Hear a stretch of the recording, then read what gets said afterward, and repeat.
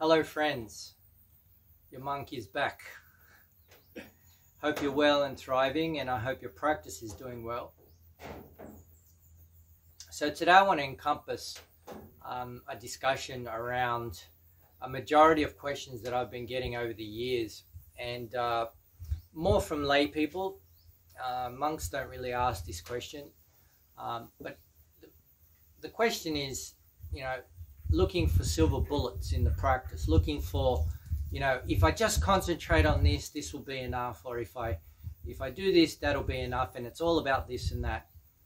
And I want to let you know, right now, you got to be careful, because we have a conditioning, and from being kids, we're taught a certain way of dealing with logic and reason, and we've always got this mathematical process going on of 1 + 1 = 2, and if we just isolate everything and simplify it, and then we can target it and this and that. And I mean, that has its place. That has its place, right? And we've got to understand there's horses for courses. There's logic. There's logic for appropriate situations, like when you own a house or you're renting a house, you have to pay bills, and you have to work, and you have to organize. There's time management, financial management, social management. So you have to add it all together and spread your time across all these things. Family management. We have to do a lot of things. We have to manage a lot of things, right? And when we have to manage a lot of things, this is where logic does help. Reason does help. Well, reason helps anytime. But logic does help, because it helps you formulate a plan as to how to deal with the ongoing costs and saving money, or all the difficulties, all the things that are needed to be done every day in a normal everyday life, right? But I just can't stress enough how important difficulty and hardship is in this practice, right? And one thing that gets overlooked a lot, I believe, and I mean a lot, is the difficulty and hardship a lot of the disciples of, like, what the Buddha put himself through. Now, the Buddha left the palace, right? He had a child, he left the palace, he left a beautiful, as the books say, a beautiful queen, right? He was a prince. He left a great, a palace, mansion, whatever. He had concubine, he had a harem, I guess. He had everything a man could possibly want, really.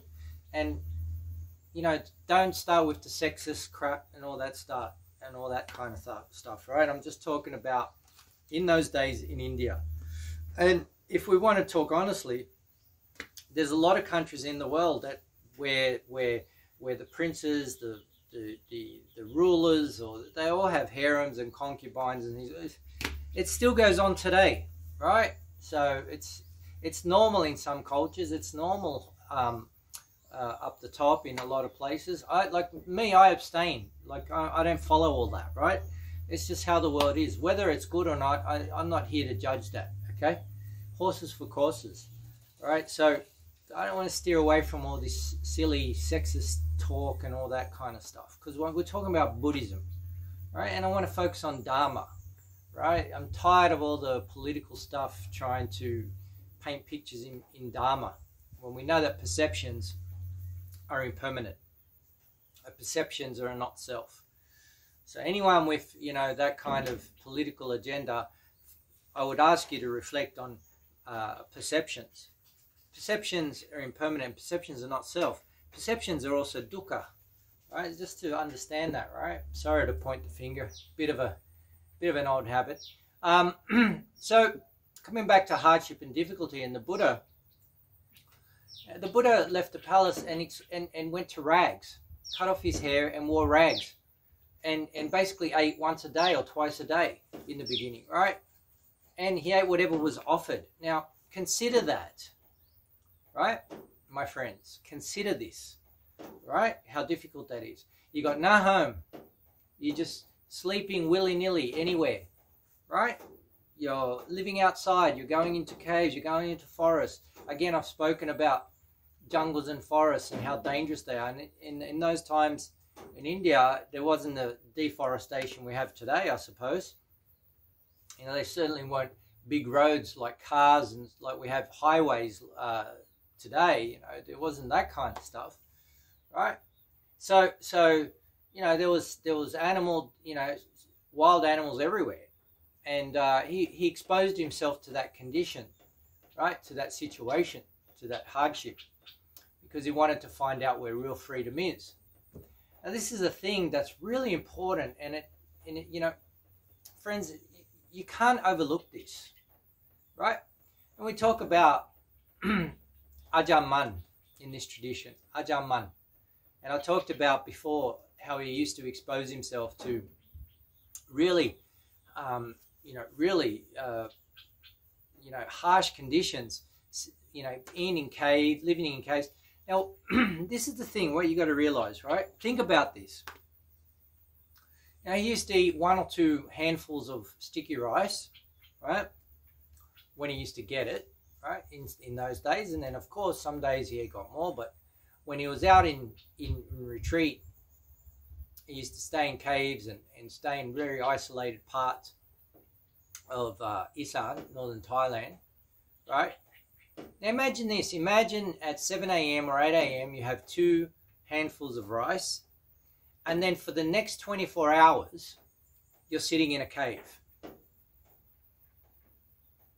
Or you're sitting in, you know, or you're sitting in a tree, or even a hut. Consider that.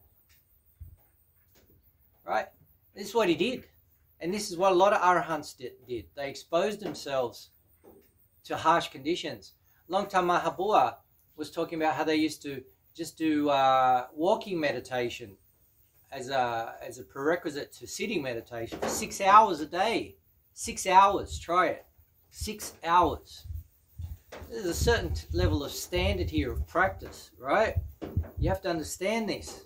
We have to comprehend this, right? So, I'm not saying it's impossible, but, you know, if you think just reading suttas and then sitting on lying down on your couch and eating 3 times a day and having, you know, nice clothes and a nice apartment and watching TV or you know, having intimacy with your partner, you know, sleeping in the bed with your partner, being able to drink a bit of alcohol every day, all that kind of stuff, and you read a few suttas, you read a few discourses, and you think, you know, your sati is strong enough and your concentration is strong enough, you got another thing coming.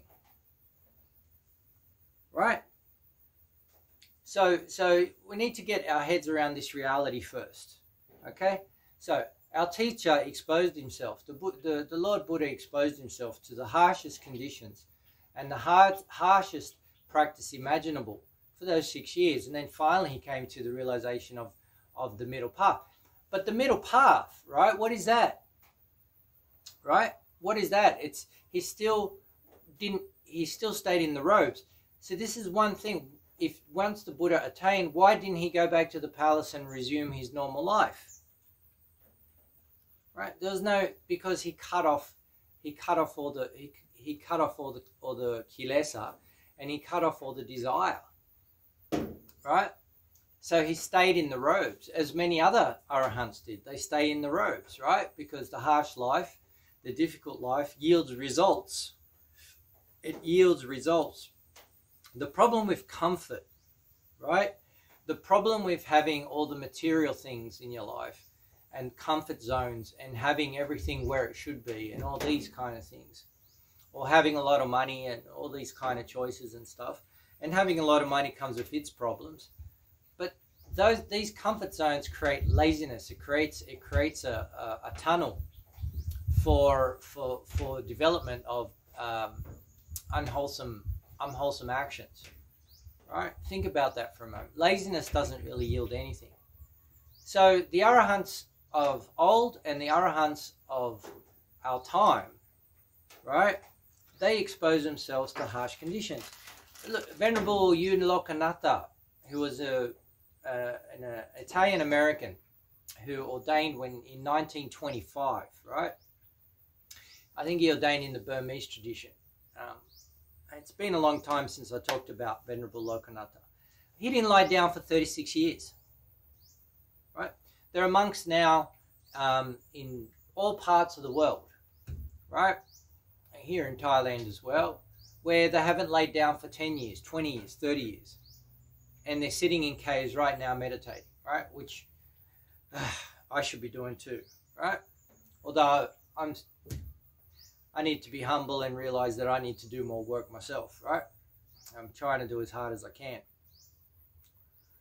Trying to get to the goal as hard as, reach the goal as much and with all my force as possible, right? So, you know, there is this part where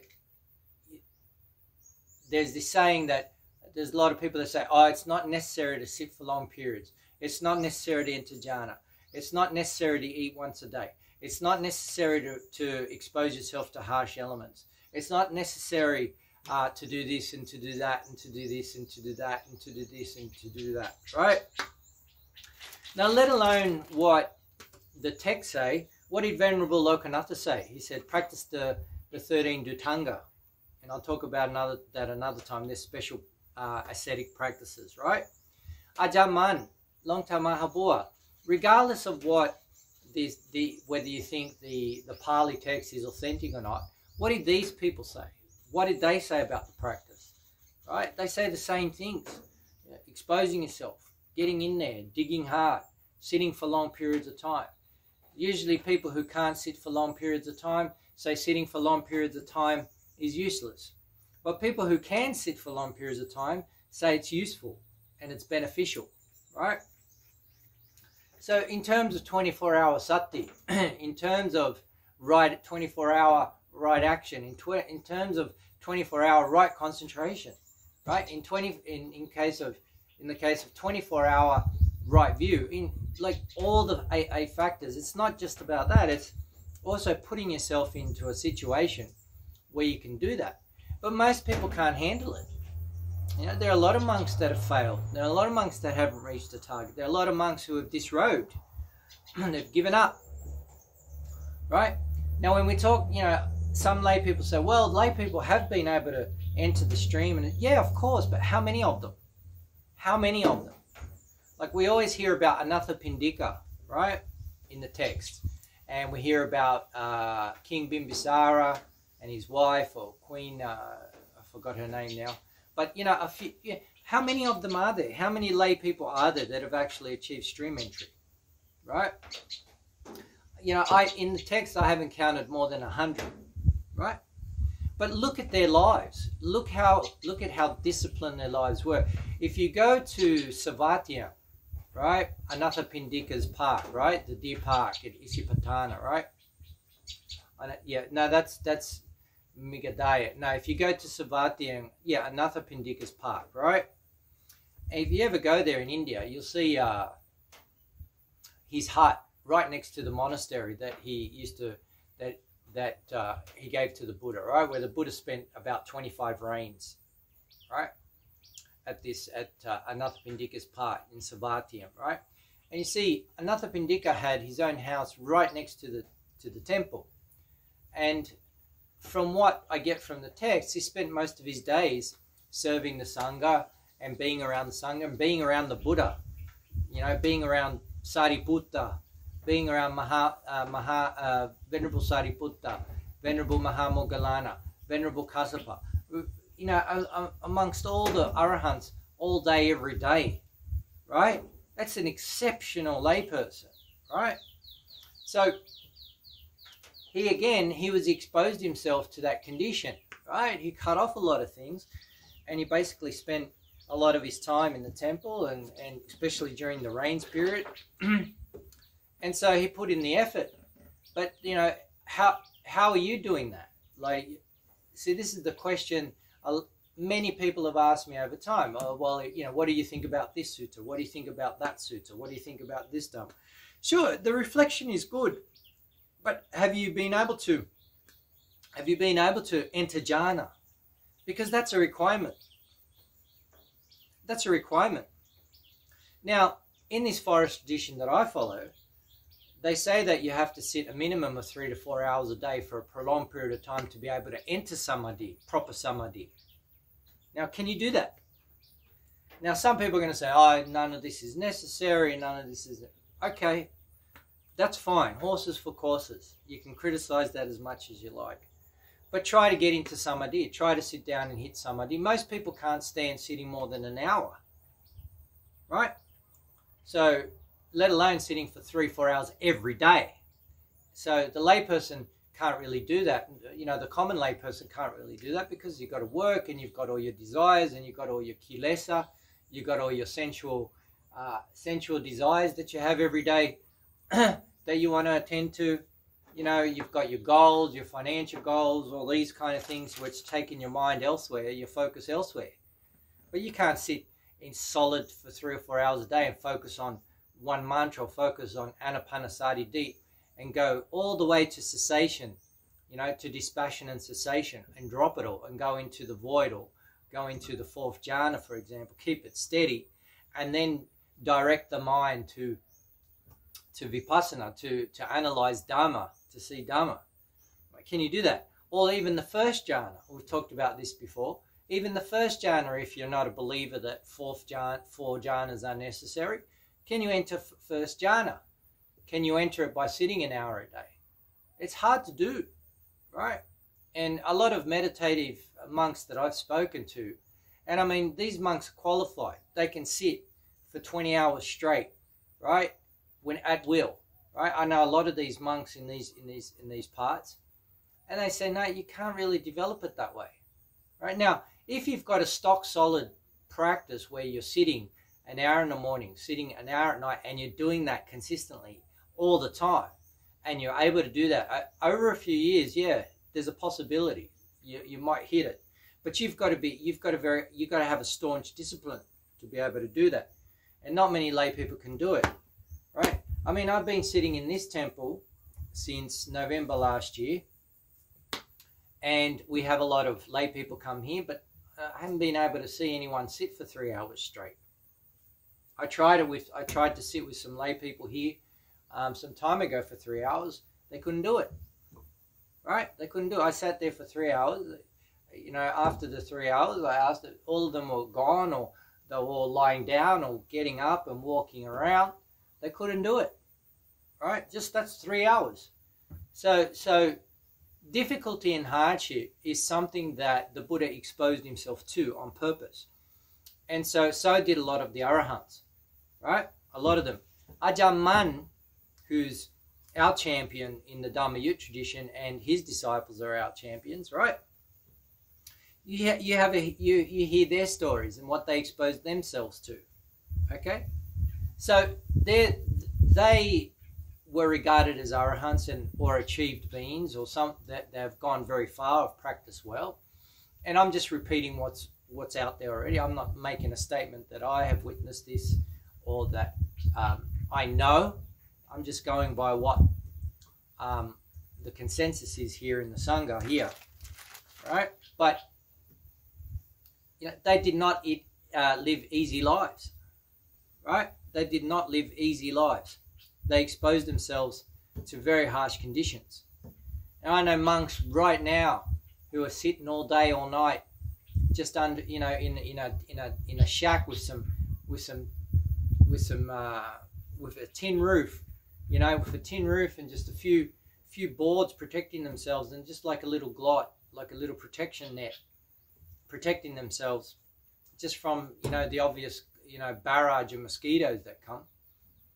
But there are monks that even fight that don't even have use mosquito nets under the trees, and they sit outside willy-nilly, right? So this is the kind of fundamental that I want you to understand, the difficulty that a lot of the Arahants and a lot of well-practiced individuals have exposed themselves to. Because when you expose yourself to that difficulty and hardship, it's hard to get lazy, and it keeps you awake and it keeps you focused. And there's a good reason why we live that way. There's a good reason why the Buddha says, you know, you know, the life of a monk is very good.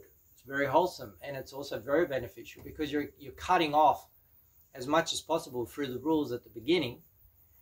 You're cutting off as much distractions as possible. But then people think that's really easy.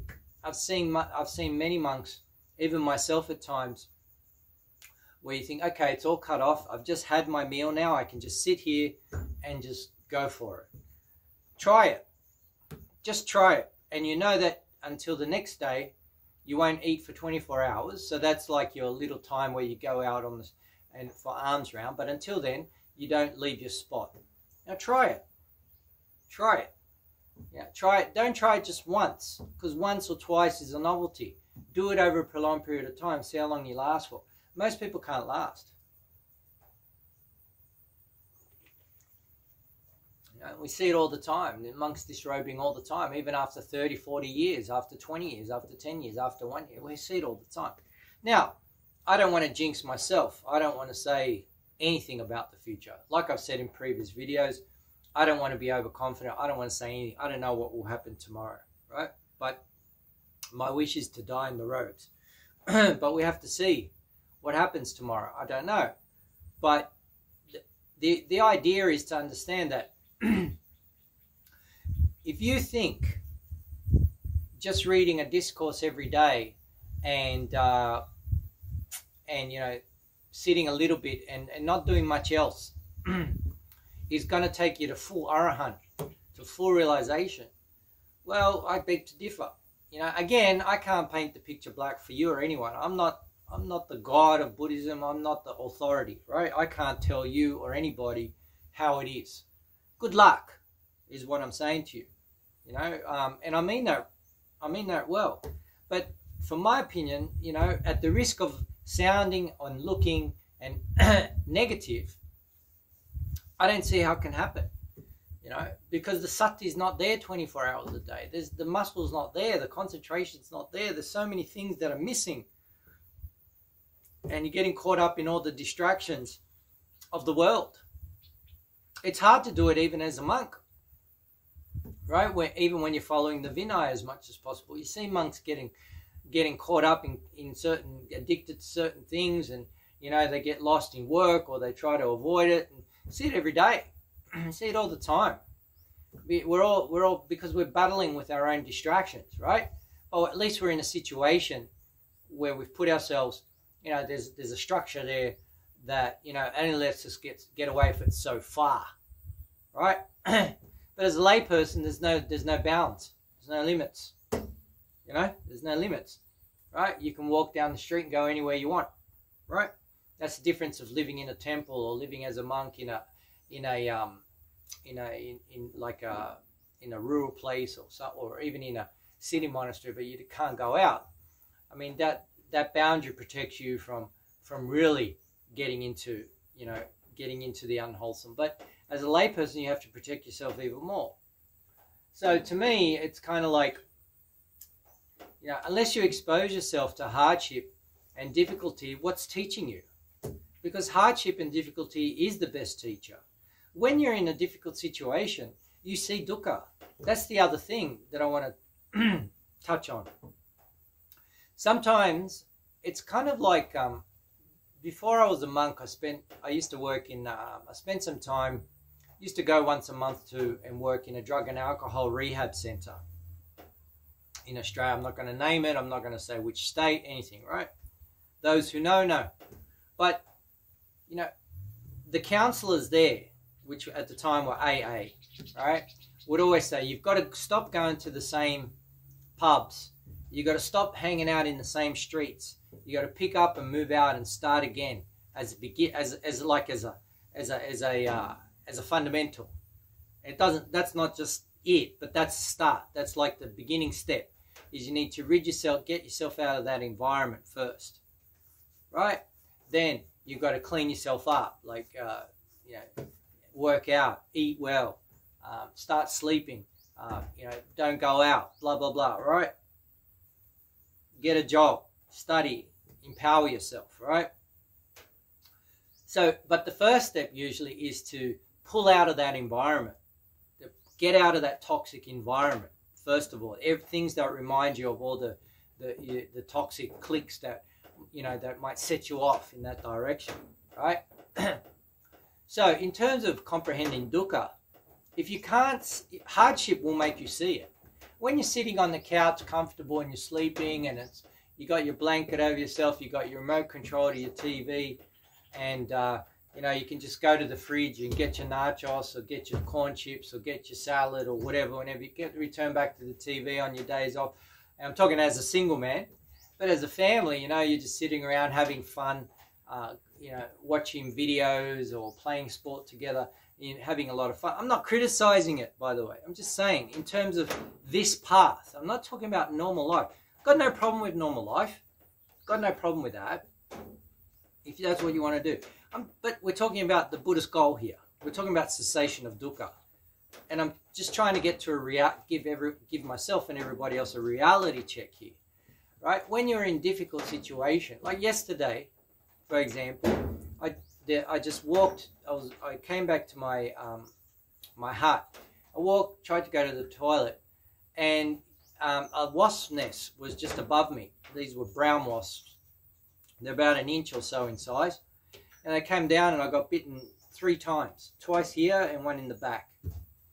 Right, and everything was, and I was in a pretty relaxed mood, etc. And I got bitten. And I had to run to the toilet, had to run back, and I had to put balm on it. The last 24 hours, I had to lie down last night because I was feeling a bit queasy, right? You know, that's dukkha right there.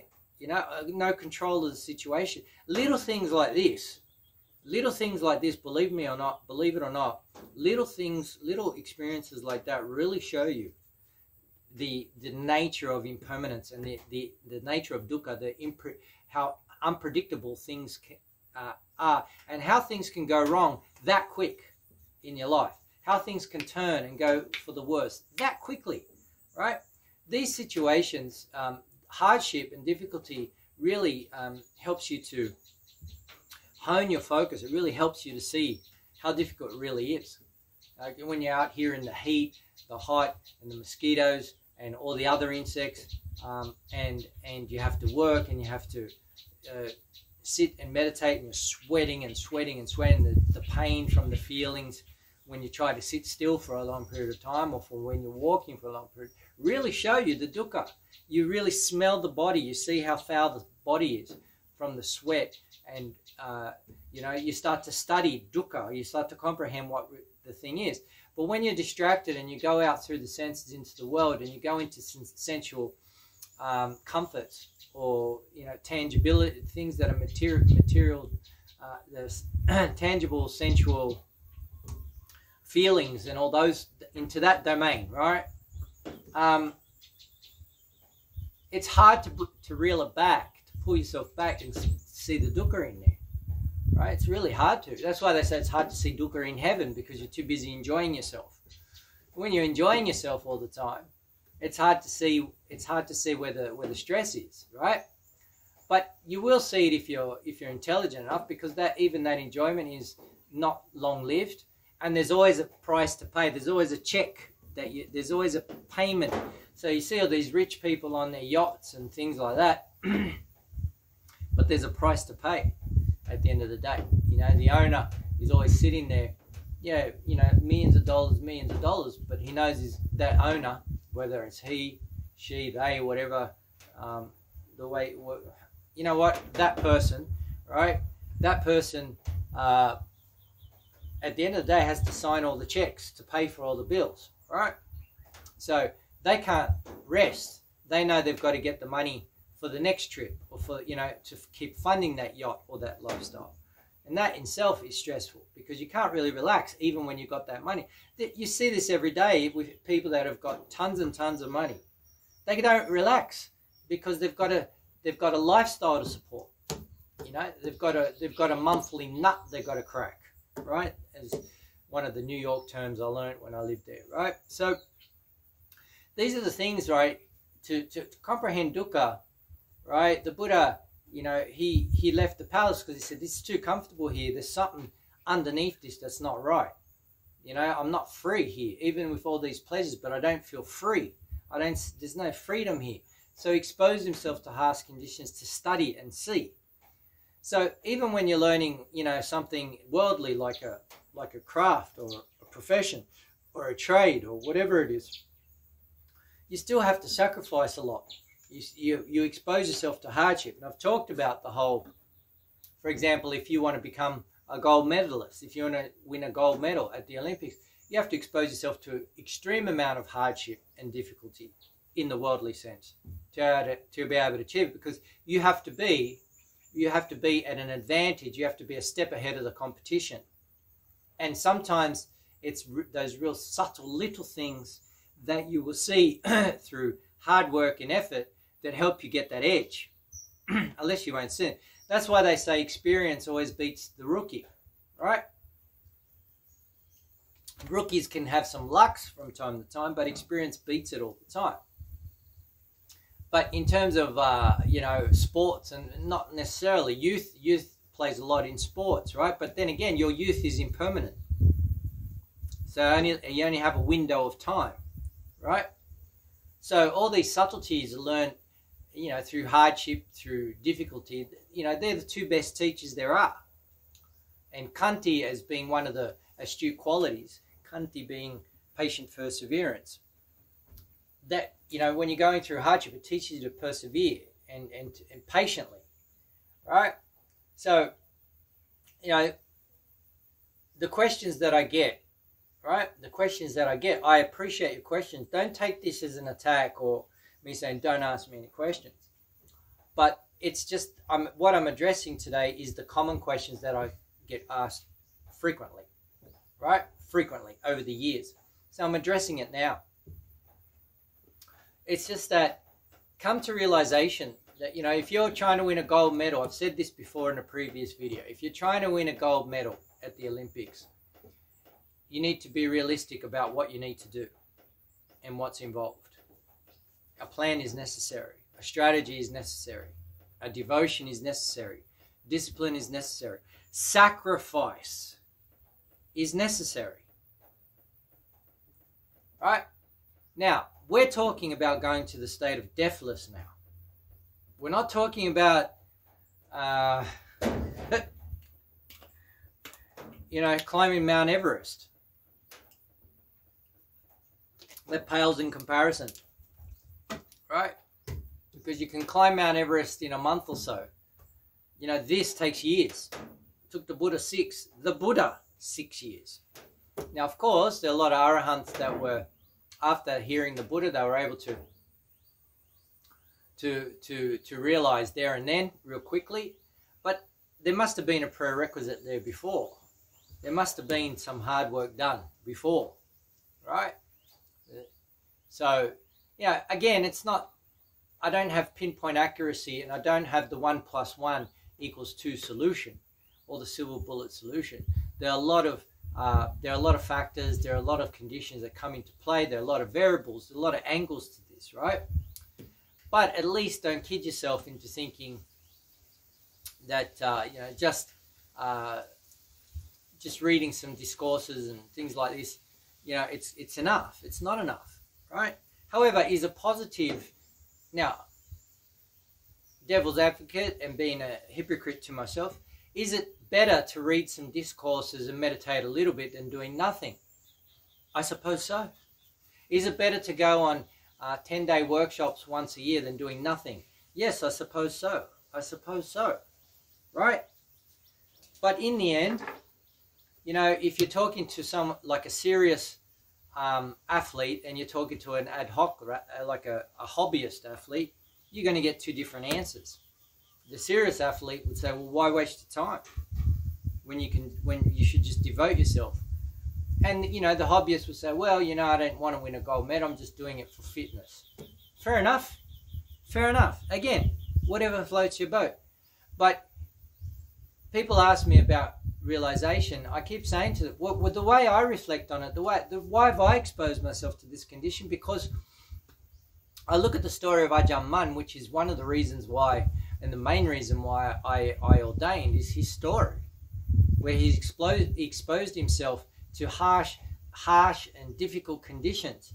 That inspired me.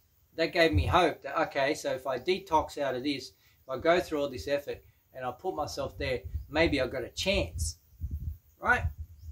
Okay, maybe I have a fighting chance. But that's what these people did, right?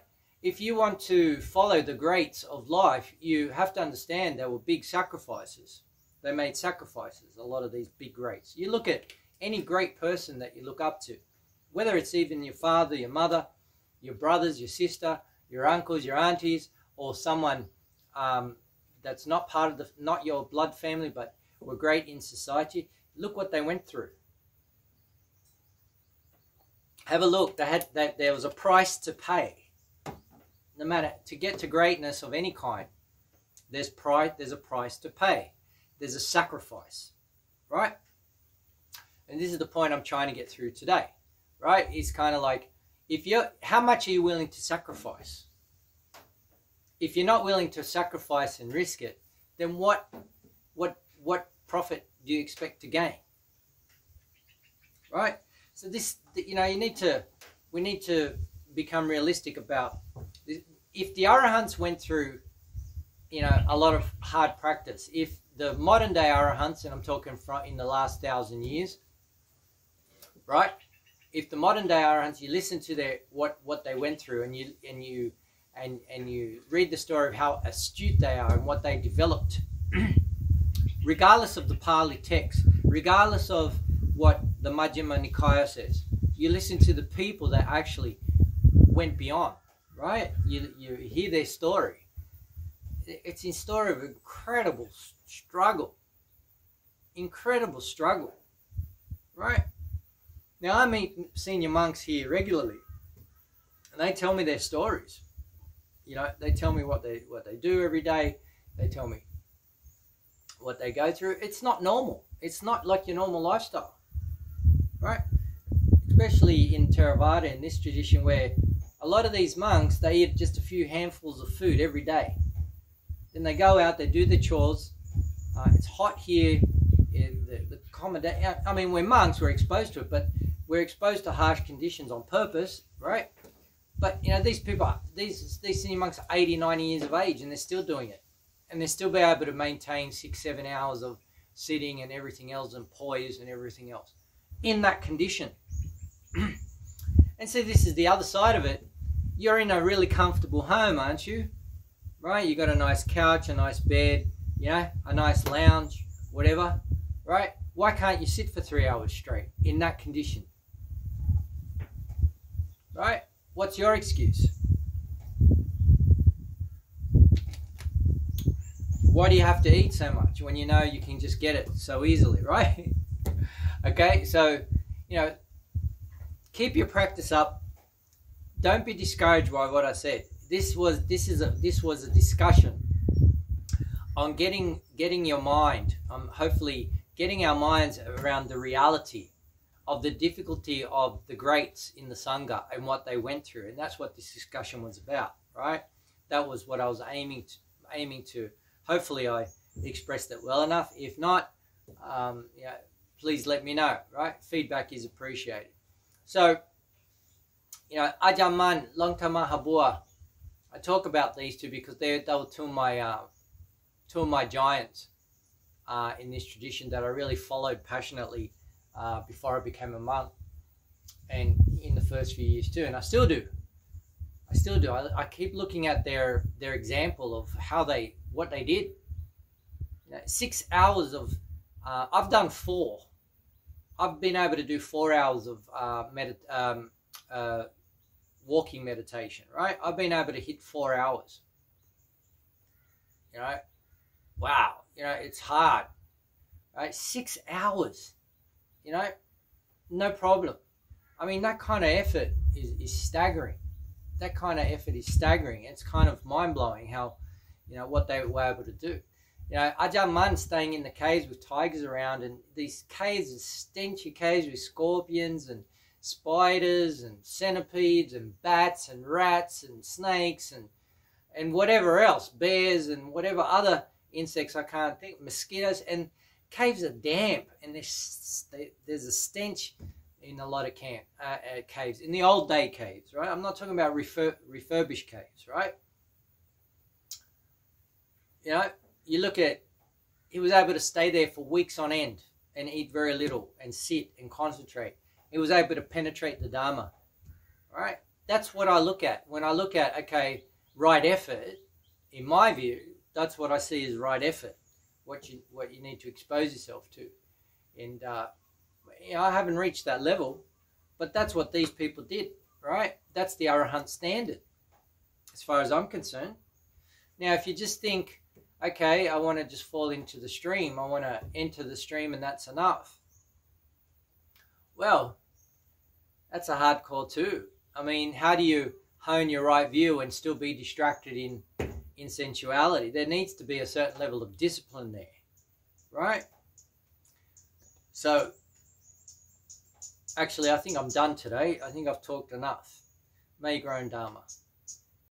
Thank you for watching the video. If you enjoyed it, please subscribe and share with your friends.